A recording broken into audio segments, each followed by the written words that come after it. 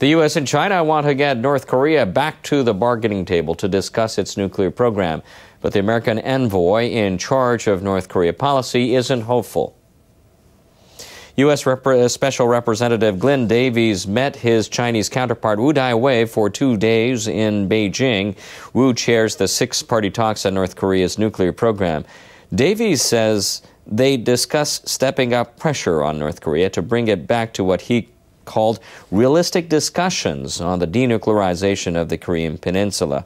The talks have been suspended for over 5 years. Davies says that he and Wu agreed it is important to resume the discussions, but Davies says that North Korea shows no signs of wanting to deal with the nuclear issue. He hinted that it's unlikely that the talks will resume soon.